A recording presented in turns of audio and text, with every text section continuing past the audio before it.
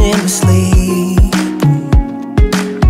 I'm waking up like every night. Hi everyone! So I hope you all had a great 3-day weekend / Valentine's Day, and that you're all gonna have a great shortened week. I wanted to come on camera really quick and show my latest protective style. Yes, ladies and gentlemen, this is a wig.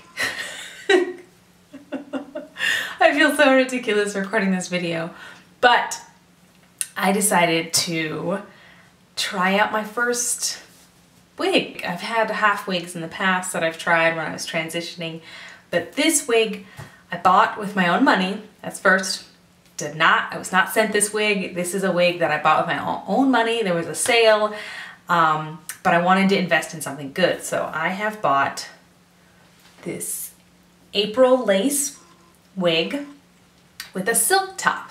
And I got this wig about a week, maybe a week and a half ago.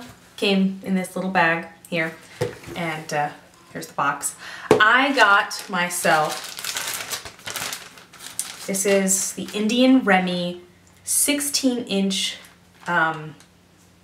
Italian yaki hair. It's a glueless full lace silk top, and the cap size is small.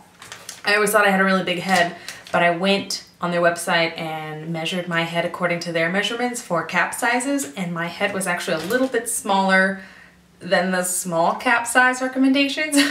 So I actually had to tighten one of the straps in the back, because it's got adjustable straps, so I had to tighten it one little notch for it to feel really secure.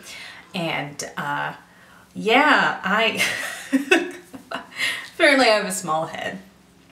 But I decided I was gonna, wear a wig for protective style. I love my crochet braids, but I can't cornrow tight. Like, I'm still practicing.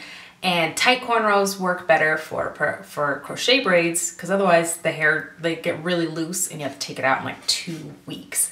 From my last video, which I will link below, the crochet braids I tried in December, it was great. It was a great style, but I braided it myself, and I don't know how to braid very tight, so it didn't last very long. But thank you all for watching that video and saying it looked nice, even though I wasn't a huge fan. But I am a huge fan of this wig.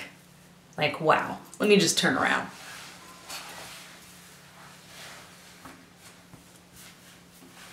Now, I didn't want to go all out and get like a 20-inch wig, which is what I've seen on YouTube. A lot of people were doing the 20 inches, but one girlfriend could not afford that. Ooh. Sorry. I did not buy the 20 inches because your girlfriend cannot afford a 20-inch wig. Like, this nearly broke the bank, just saying. If you guys are curious, it was on sale, 40% off, but it was still, a lot of money with the shipping and handling and everything. But I love that it's almost, most people think that it's my hair, and that was part of the reason why I got only 16 inches as well. Not just that I couldn't afford 20, but I wanted to get something that kind of looked like my own hair. And like, these are my edges, but I wanted it to look like my own hair kind of thing. Not to just like fool people, but not to like have people asking, oh my gosh, is that your real hair? Because apparently people think that they can ask that at work and in large groups of people. I don't know, it's really embarrassing to me for people to ask, and then I feel really bad lying, because I don't want to lie, but I also don't want to tell a group of people, oh yeah, I'm totally not wearing, this is totally fake hair. Like, no, this is human hair, and it's very light and fluffy. It looks almost identical to when I blow dry my hair, and I'm gonna insert a Instagram picture that I think looks a lot like this hair. This hair is styled, I curled it. It doesn't come like this. And from the footage you saw of me taking it out of the box, you know that it was just straight. But it looks like my blow-dried natural hair, which I thought was really cool. And I don't know, I like to change it up, kind of, and I want to wear straight hair a little bit more, but I'm really afraid of heat damage, so I don't actually want to straighten my own hair, so I figured I'd get a wig, and I could play around with that. Still gonna take care of it and not like fry the crap out of it, because this is an investment and I want to take good care of it.